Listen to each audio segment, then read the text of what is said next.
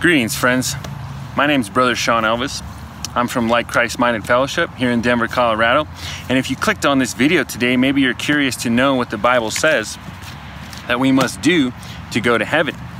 You know, the Bible's a big, mysterious book to some people, especially if you haven't grown up in church.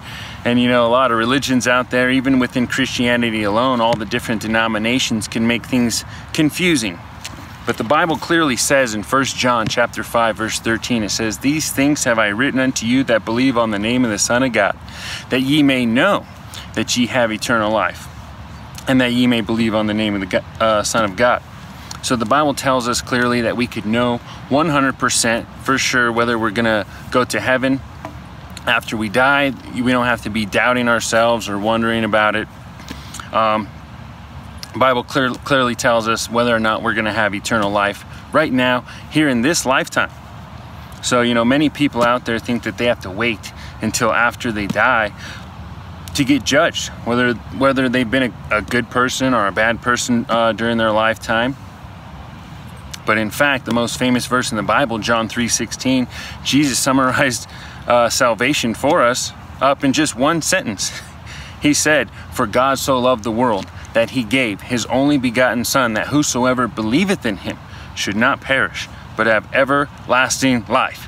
You know, contrary to what other religions out there will tell you, they may teach that every other religion out there except for the Bible teaches that you have to do something to be saved. Buddhism teaches that you need to give up worldly things and worldly desires in order to reach enlightenment. Hinduism teaches that you need to live a good life in order to be reincarnated and move up the ladder and hopefully one day reach nirvana.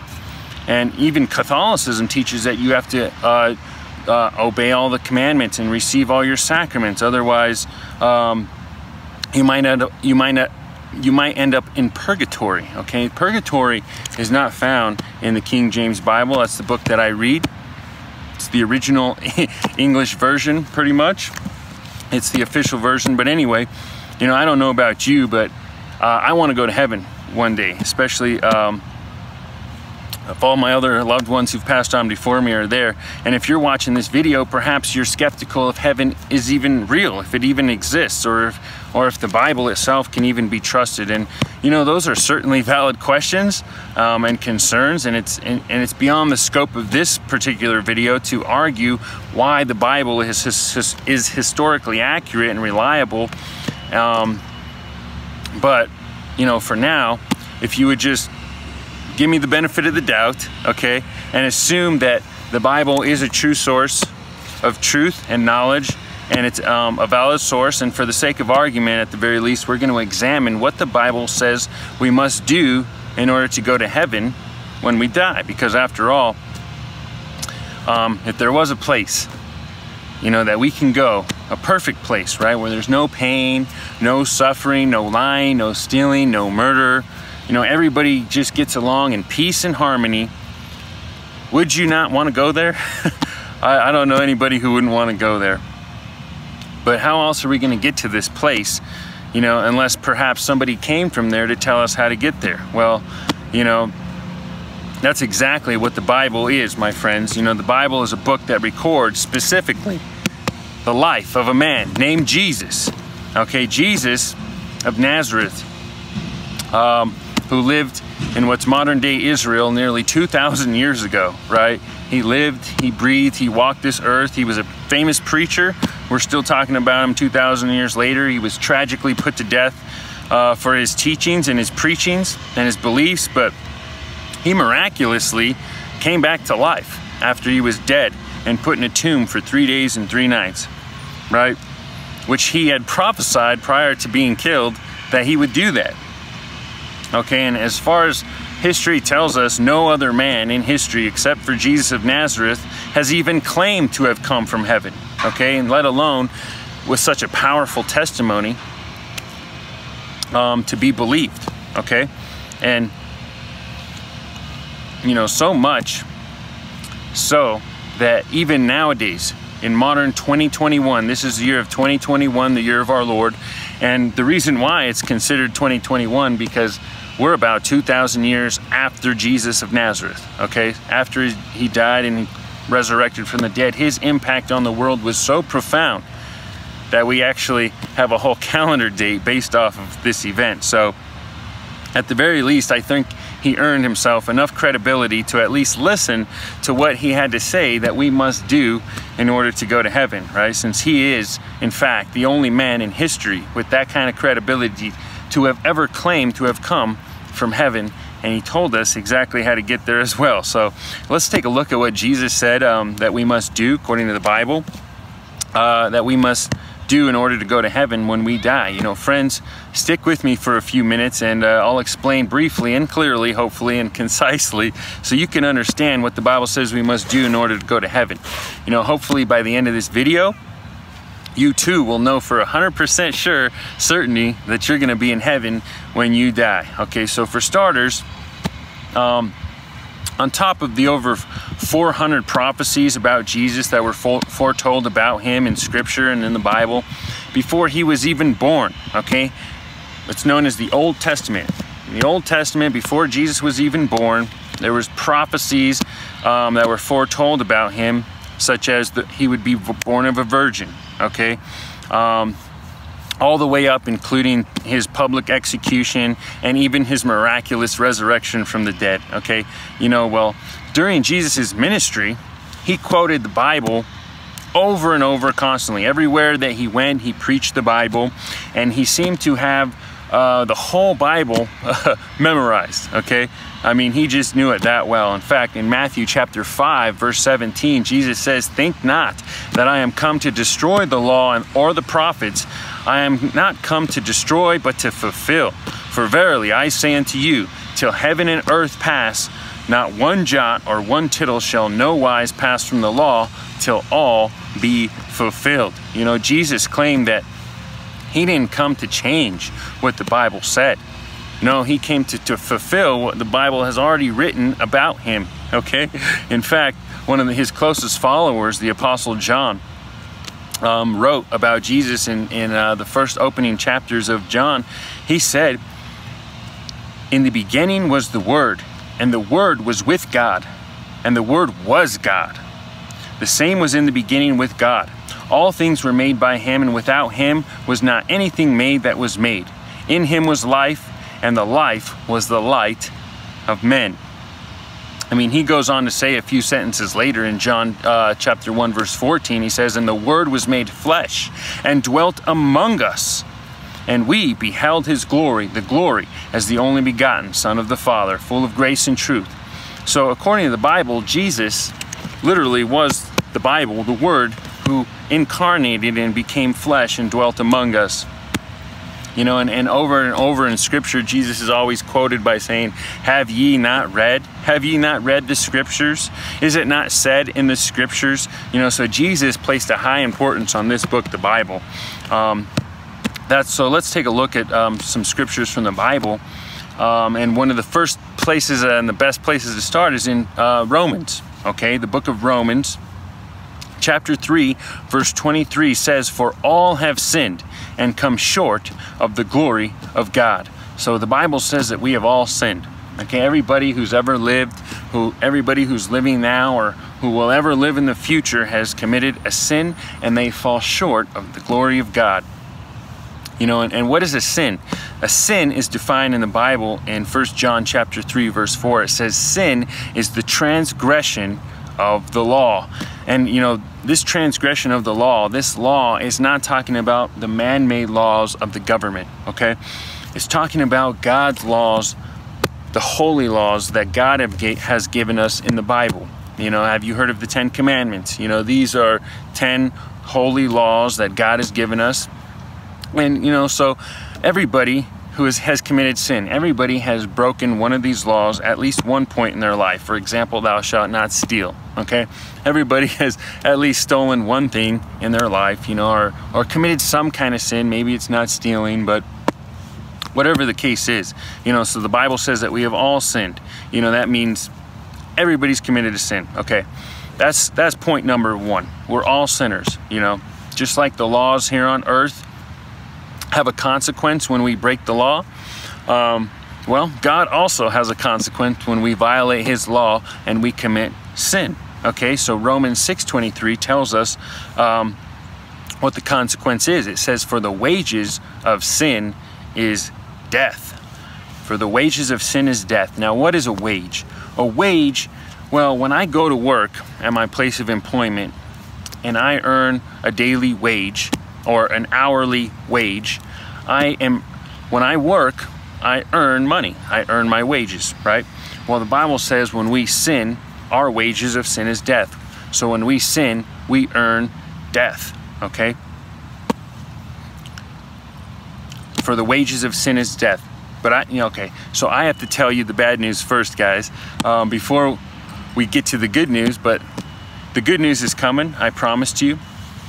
But the Bible says, in Hebrews 9:27, it is appointed men once to die, but after this, the judgment. Okay, so the Bible says not only will our sin on this earth, or not only will our sin inherit us death on this earth, right, a physical death, but there will also be a judgment for our soul inside our body after we die. After our physical bodies are dead and gone, our soul is at stake, where our souls will be subject to a second death. Okay, this is a concept known to many people as hell, or punishment, the lake of fire. And we're going to turn to the last book of the Bible, in Revelations, a book that talks about future events and future prophecies. Revelations chapter 20 verse 14 says, and death and hell were cast into the lake of fire, which is the second death. Okay, so the book of Revelations talks about a second death. So not only will our physical bodies die one day, but our soul will be judged and be subject to a second death in hell as punishment for our sins. Okay, Revelations chapter 21 verses 8 says, but the fearful and unbelieving and abominable and murderers and whoremongers and sorcerers and idolaters, and check this out, all liars shall have their part in the lake which burneth with fire and brimstone, which is the second death. Okay, so the Bible has a list of sins here, but notice it says all liars will have their part in the lake which burneth with fire and brimstone, which is the second death. Okay, this lake of fire is also known as hell, right? So Jesus talked to us about hell quite a bit. And the worst thing about hell is that there's no escaping it. Okay, it's an eternal judgment. Okay, Jesus said this about hell in Matthew chapter 25 verse 46. He said, and these shall go into an everlasting punishment, but the righteous into life eternal. So Jesus referred to hell, or the lake of fire, as an eternal punishment. Okay, that means it lasts forever. It's a punishment that never ends. You're constantly on fire being punished for your sins. It's the worst and most scariest punishment imaginable. Mankind cannot even devise such a thing, because we're talking about an everlasting punishment. Okay, but enough of the bad news. Okay, that's the bad news. Now we're going to get to the good news. Okay, the good news is God loves us. Okay, He doesn't want anybody to go to this place of eternal and everlasting punishment. In fact, He didn't create this everlasting punishment for humans in the first place at all. He actually created that for rebellious, fallen, and wicked angels like Satan. Okay, He doesn't want us to go there. So He created and invented a way for us out of this second death, so that we don't have to experience that, so that we can just die in our physical bodies and then go to heaven and live with Him after we die. And I can prove this in Romans chapter 5 verse 8. The Bible says, God commendeth His love towards us, in that while we were yet sinners, Christ died for us. Christ died for us because He loves us. So God sent His only Son, Jesus, down here to die for us because He loves us, as a way to escape the second death. Now, we can't do anything about the first death. We're all going to die in our flesh one day, and our physical bodies are going to perish, but God loves us. He loves us so much that He sent His one and only Son, His perfect holy Son, down here to pay our punishment for us. Okay, the Bible says that even though we sinned, the wages of sin is death. We earn death. We deserve this punishment in hell. We deserve the second death, okay? But God loves us so much that he sent Christ to die for us, okay? Christ chose. He willingly chose to take our punishment, the punishment we deserve, upon himself. And he willingly took our punishment for us so that we don't have to, okay? This is why Christ is called Christ, okay? Christ is not Jesus's last name. Christ is a title. It means Savior. He is coming to save us from what? From this lake of fire, from the second death, so that we don't have to go to hell, okay? Well, now, how is this possible? What qualifies Jesus to be our Savior? Well, for starters, he was born of a virgin, okay? He wasn't born of a sinful man like we are, okay? He came from heaven above. He was holy, and he, from the very beginning, he was conceived immaculately, holy, okay? Without blemish. That means without any sin. And not only that, he lived a perfect life and never once sinned his whole life.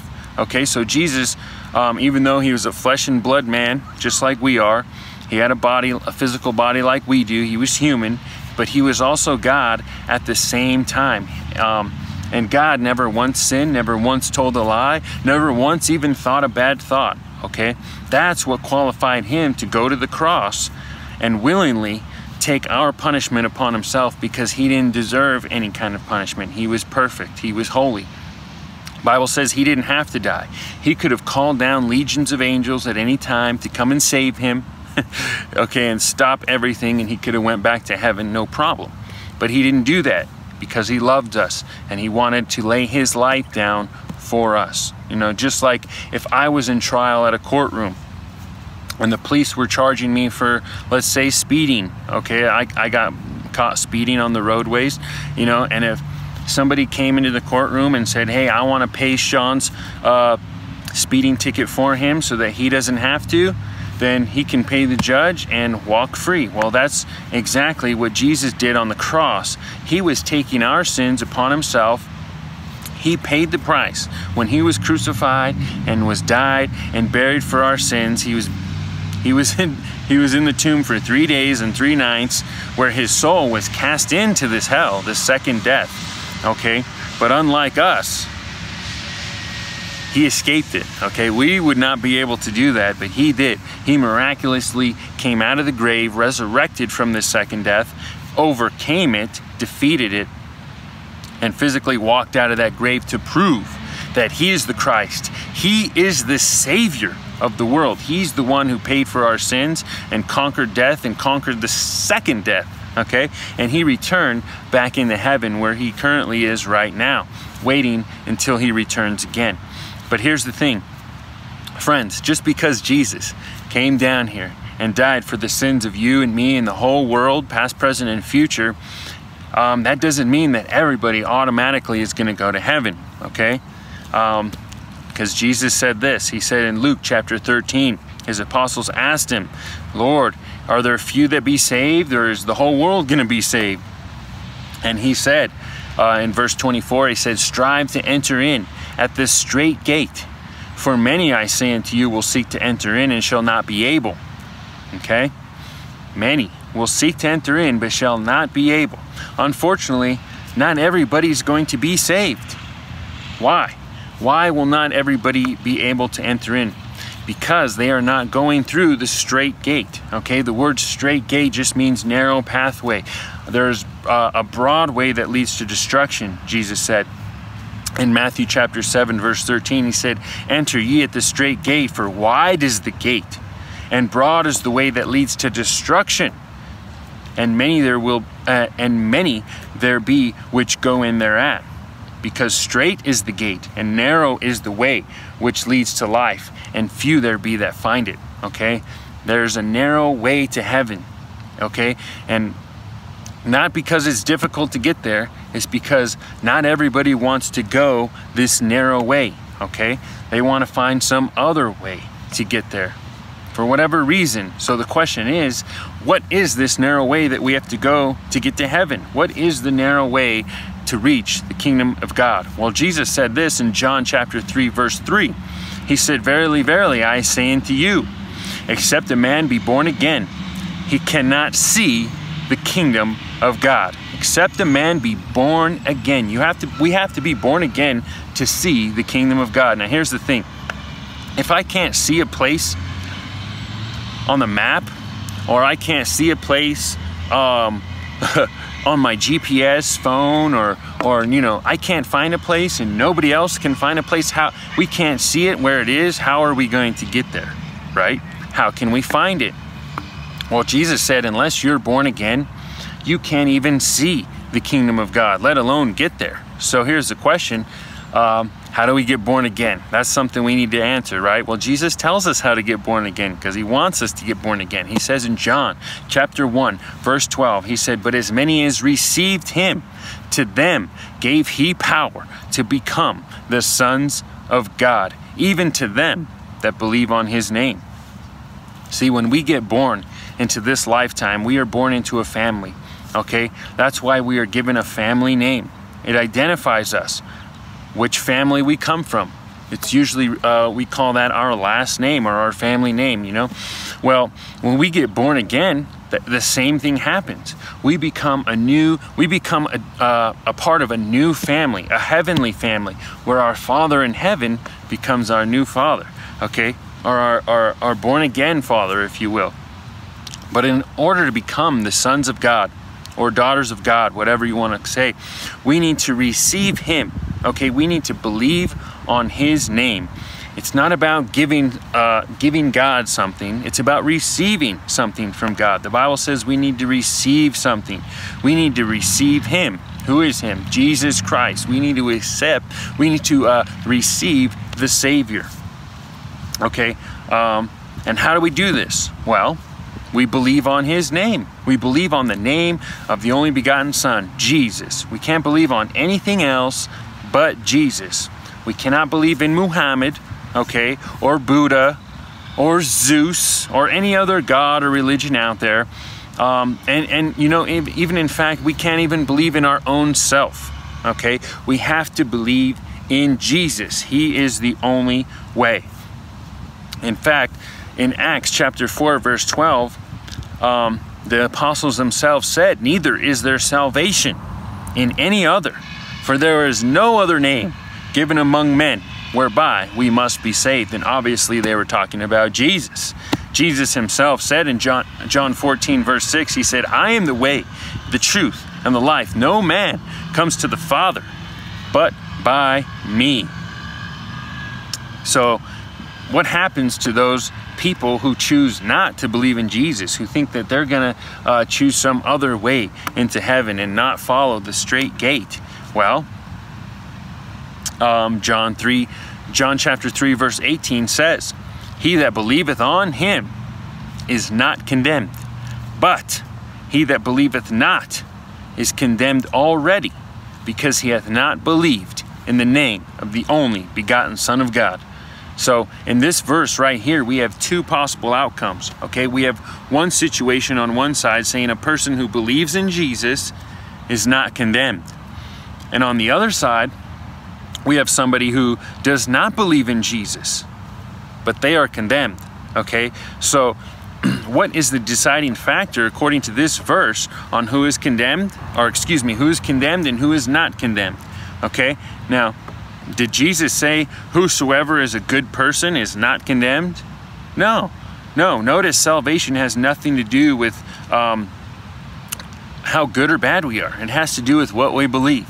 They believed in the name of the only begotten Son of God. That's why they're not condemned, okay?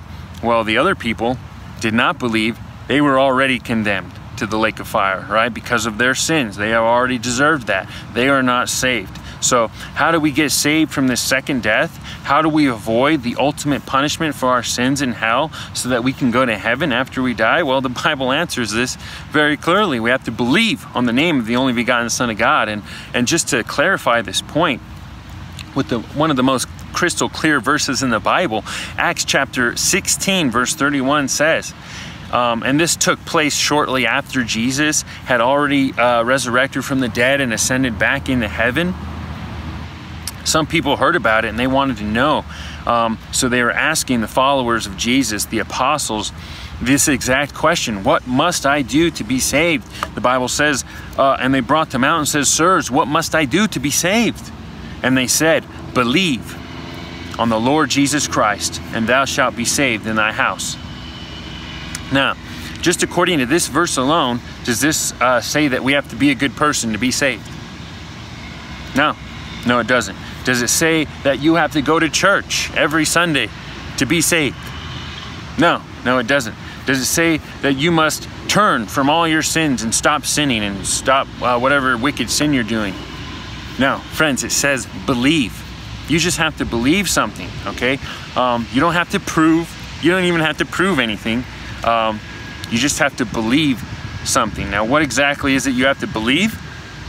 Believe on the Lord Jesus. Believe on the Lord Jesus Christ. Now, what does that mean to believe? And what exactly do we have to believe about the Lord Jesus Christ? Now, let me explain this. Anybody can believe in Jesus, right? They can believe that there was a man from that part of the world that existed. His name was Jesus, right? He was a historical figure. He had a real person who actually walked and talked. They may even believe he was a holy person, a good person, right? That would be believing in Jesus. But let me tell you the difference between believing in Jesus and believing on the Lord Jesus Christ, okay? Believing on the Lord Jesus Christ means that you trust him alone for your salvation, okay? You believe that when he died on the cross, he was paying for your sins, okay? And you're not trusting or believing in anyone, not even yourself, for your salvation. You're trusting that what he did on the cross was payment sufficient enough to save you, okay? So again, why is what we believe so important? Galatians 2:16 says, knowing that a man is not justified by the works of the law, but by faith of Jesus Christ. Even if we have believed in Jesus, that we might, this verse tells us that, there's no way that we can justify ourselves by the works of the law, okay? Or by following the commandments, right? Remember, for all have sinned and come short of the glory of God, for the wages of sin is death, right? So there's no other possible way that we can justify ourselves other than faith in Jesus. In other words, we have two options, okay?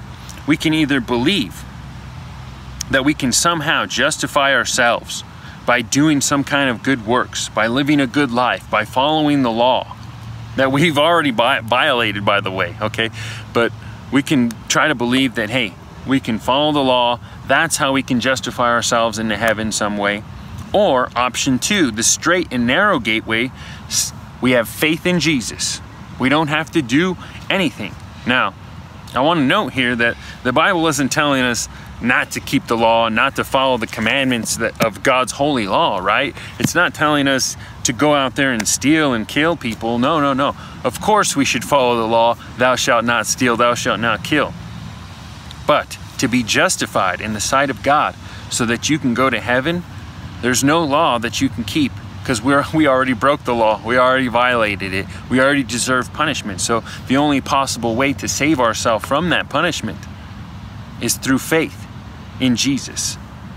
Or, to put it another way, what we believe personally. Remember, when we started, we read Romans 3:23, for all have sinned and come short of the glory of God. Now let's read Romans 3:24, the next verse. It says, but being justified freely by his grace through the redemption that is in Christ Jesus, whom God hath set forth as a propitiation through faith in his blood, to declare his righteousness for the remission of sins that are past, through the forbearance of God, to declare, I say, at this time his righteousness, that he might be just, and the justifier of him which believeth in Jesus. Okay, so if we want to have remission of sins, if we want to be forgiven for the sins that we've done in the past and the sins that we will commit in the future, and be able to stand before God holy and sinless, there's only one way to do that.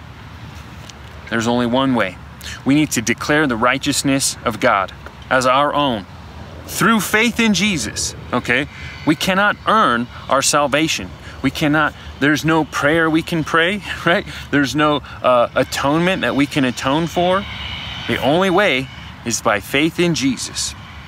And notice it says that if you want to be justified and declare the righteousness of God as your own, you must believe in Jesus. We can't earn our salvation. It's a free gift. It's a present. Okay, have you ever received a present? Now, this is the final point that I want to make. Ephesians chapter 2, verse 8. I want to talk about the present that God has for us, the free gift. Okay, Ephesians chapter 2, verse 8 says, "For by grace are you saved through faith, and not of yourselves, it is the gift of God, not of works, lest any man should boast." Okay, so the Bible says that, well, first of all, what is grace? What is grace? Grace is when you are given something that you didn't earn or you didn't deserve it, okay? For example, if I were to give you this Bible right here today as a gift, because I love you, right? I say, hey, I want to give you this Bible as a gift. You didn't earn it. You didn't work for it. You didn't pay me for it. But just because I love you, I want to give you this gift, okay?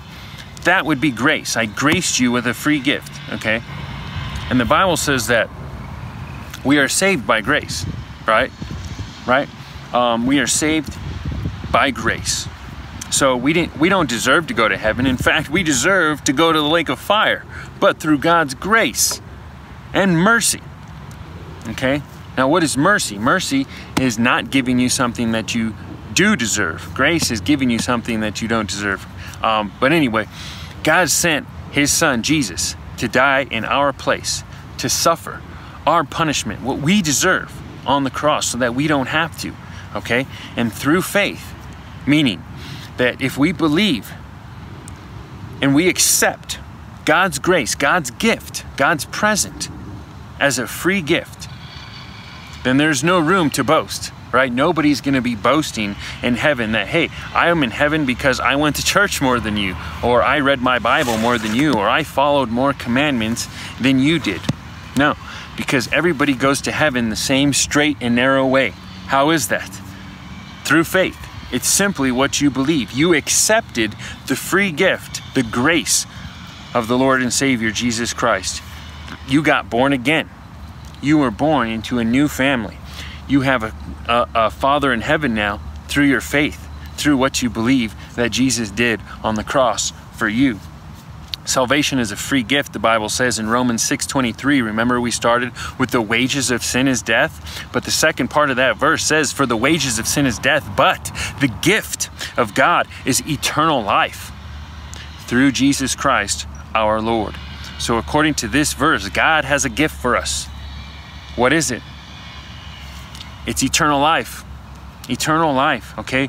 Let's say that if I gave you this Bible as a gift, right? Eventually, one day, this Bible is going to break down.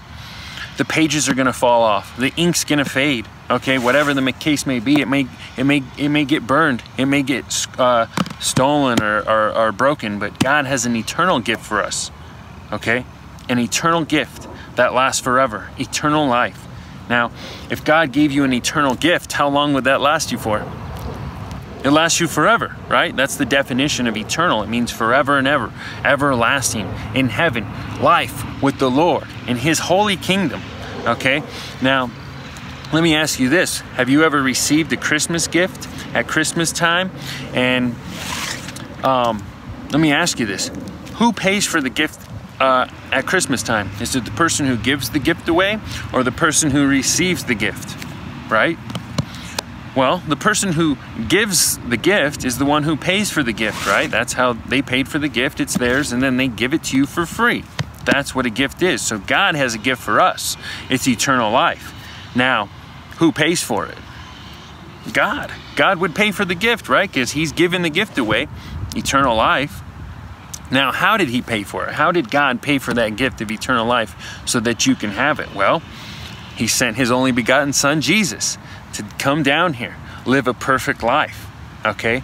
He died for us willingly on the cross. He didn't have any sins, to pay for, right? So he was able to pay for our sins because he didn't have a debt to pay, okay? And he took the punishment that we deserve, and he went to hell for 3 days and 3 nights for us. And then miraculously he resurrected from the dead. So all of our sins are paid for. The gift is already paid for. It's already there on the table. All we have to do is accept it and open it up and believe it. Okay, that's all we have to do. So salvation truly is that simple, my friends. It's as simple as taking a drink of water. Very refreshing. The most refreshing drink that you can ever take is the living water that Jesus offers us absolutely free. Okay, so now let's say you're hearing this message right now and you believe it, right? At what point does this gift belong to you? Okay, how much do you have to believe? Well, Jesus answered this question. In John chapter 5, verse 24, Jesus said, "Verily, verily," that means truly, truly, this is true, "I say unto you, that he that heareth my words and believeth on him that sent me hath everlasting life, and shall not come into condemnation, but is passed from death unto life." According to the Bible, if you're hearing this message right now and you're truly believing it in your heart, you have everlasting life right now, right at that moment. The moment that you hear the words and you believe it in your heart, you have everlasting life that fast. That word "hath everlasting" is an Old English word. It's a present tense word. It means right now. You have it right now, that fast. The moment you hear God's word and you believe in Jesus in your heart, you are saved. You have the gift of everlasting life that fast, okay? So let's say you, right now, you're hearing the words, you're believing it in your heart. How exciting. You're getting born again right now. Amen, hallelujah. God bless this message, you know. But my last question to you is this. Is it possible to lose this gift? Let's say you receive the gift right now, you have it. How long will you have it for? Is it possible to lose this gift maybe down the road, and you might somehow lose the gift of eternal life and not make it into heaven? Well, let's answer this question. Can God take away your eternal life from you? Now let me ask you this. Have you ever received a Christmas gift and somebody later on came and maybe you made them mad and they came back and took your Christmas gift away? Okay? Now, after you hear it and you believe on the Lord Jesus Christ and you receive the gift, let's say you do some wicked sin, okay? Let's say you murder somebody and you really make God upset, okay? Can God ever come back and take away your gift from you? Let's answer this question. In Titus, the book of Titus, chapter 1, verse 2, the Bible says, "In hope of eternal life, which God, that cannot lie, promised before the world began." Listen, just like I said, when you get a Christmas gift and somebody gives it to you, they're not going to come back and take your Christmas gift away from you. And if they do, what does that make them? A liar? Maybe a thief? Maybe a jerk? Whatever you want to call them, right? See, the thing is, when God gives us the gift of eternal life, it's the same thing as a Christmas gift, okay? And notice in this verse it said God promised us this gift before he even created anything in creation. God promised us a gift, eternal life. He said, "I promise this to you," okay? And notice that the Bible says that God can't lie to us. So if he promised us something, he's not lying to you. So let me ask you this. If God promised you something, eternal life, and he gave it to you, and you have it, and he said all you have to do is hear it and believe it, and it's yours. That easy. You hear it, you believe it, it's yours. He can't take it away from you, friends, because he promised it to you, right? Because if he took it away, wouldn't that mean that he lied to you when he said it was yours? Okay? See, when God promised something, he gives it to you and you have it. Now, he's not going to take it away from you. You know, he would have to break his promise. I'm going to pause the video. Unpaused.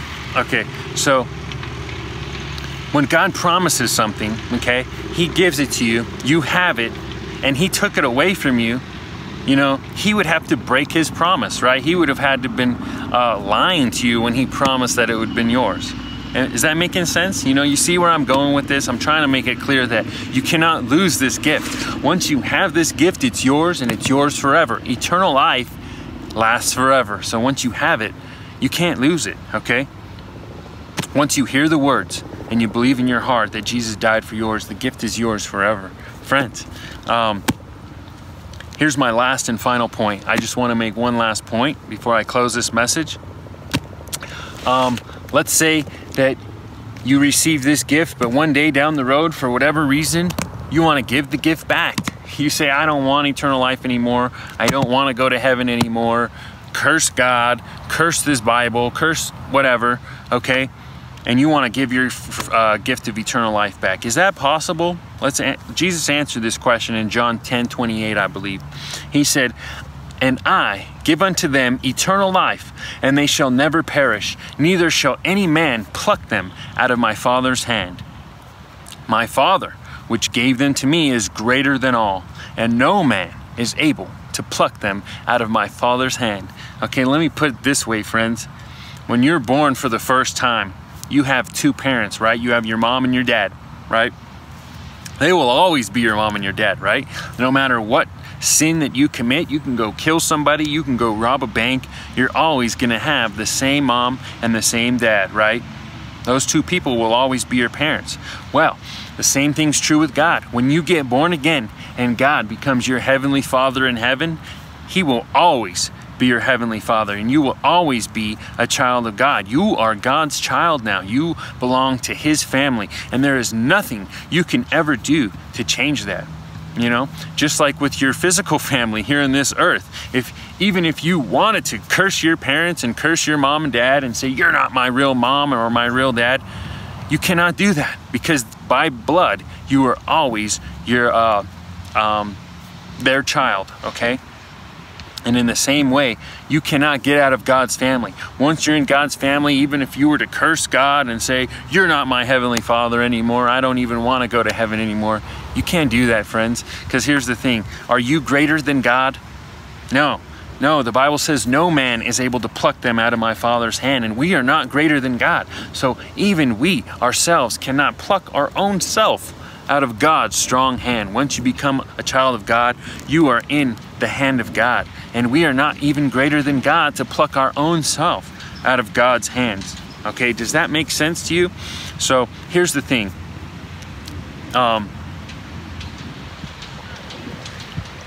You may be asking yourself, so Sean, are you teaching me that I can just live however I want, commit whatever sins that I want, and still go to heaven and still be saved? All I have to do is believe that Jesus died for my sins? Well, in short, yes. But I would like to answer that question by saying, listen, when you're a child, okay, when you were a child and you were under your parents' household and rules and authority, right? And let's say you did something bad, okay? You did something bad and your parents punished you for it. Maybe they grounded you or spanked you. Now, did they punish you because they hate you or because they love you? They punish us because they love us and they're trying to teach us a lesson, right? Well, the same thing is true with our Father in heaven. Hebrews chapter 12, verse 6 says, for whom the Lord loveth, He chasteneth, and scourgeth every son whom He receiveth. Now that word chasteneth is an old English word. It means punishes, okay? Not punishes because He's mad at us, punishes because He loves us, just like our parents punish us when we make mistakes.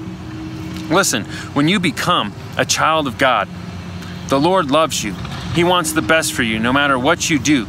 You cannot lose your salvation, okay? But just like our parents, when we disobey, we might get punished a little bit, right? It doesn't mean we're out of the family, okay? We can never be out of the family, but they might want to teach us a lesson and correct our behavior so that we can have a better life, a more prosperous life. Well, that's exactly what God will do to us. He might punish us a little bit to teach us a lesson, okay? He may even kill us and just take us right home to heaven and strike us with lightning, whatever the case is, okay? But there's no way that we can lose our eternal life. Okay, just like there's no way we could stop being our parents' child. Does that make sense, friends? Now, friends, I'm glad you made it this far in the video if you have. And, you know, there's no greater decision or choice that you could make in this life, in my opinion, than to believe on the Lord Jesus Christ and be saved, become a new creature, okay? Be born again, so that you know for sure 100% that when you die you will go to heaven. It fills you with hope. It gives you inspiration to move forward in life, and it's just such a blessing to know that God, the creator of the universe, the most all-powerful, all-loving, loves you enough that he died and sent his only son to die and pay for our sins. Now, friends, that's my Bible Way to Heaven message today. If anybody preaches to you anything different, it's a false gospel. It's a false message, okay? There is no better message than this message that I'm preaching to you right now, for a reason, because it's true, okay? And salvation is by grace through faith alone in Jesus, not of ourselves. It is the gift of God, not of works, lest any man should boast. So don't let anybody be boasting to you that they're better than you. Salvation is a free gift through faith of Jesus. Friends, if you've heard this message today and got saved, God bless you so much. I'm so happy for you. It's a glorious day. The angels in heaven are surely rejoicing, and I am ultimately humbled and proud to have been able to present this message to you in a clear, understanding way so you can get saved. And I hope that you continue to grow in grace and in the knowledge of our Lord and Savior Jesus Christ. But for now, I will close again with the most famous verse of the Bible, John 3:16. The Bible says, "For God so loved the world that he gave his only begotten Son, that whosoever believeth in him should not perish, but have everlasting life." Friends, God loves us so much that he gave us something very valuable, something very precious. The most precious thing that this world has ever seen. The sacrificial, loving, graceful blood of Jesus Christ.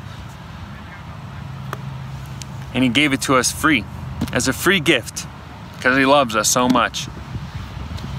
And eternal life is right there for you to take, okay? You don't have to wonder anymore where you're going when you die, because Jesus proved it. He proved how much that he loves us. He proved that we have nothing to fear. He conquered death. We have nothing to fear. Our Lord took our punishment that we deserve for us. All we have to do is accept it.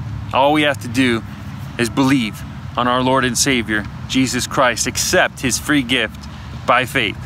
Friends, if you don't do anything else in your life, you make all other bad decisions, make this one right decision.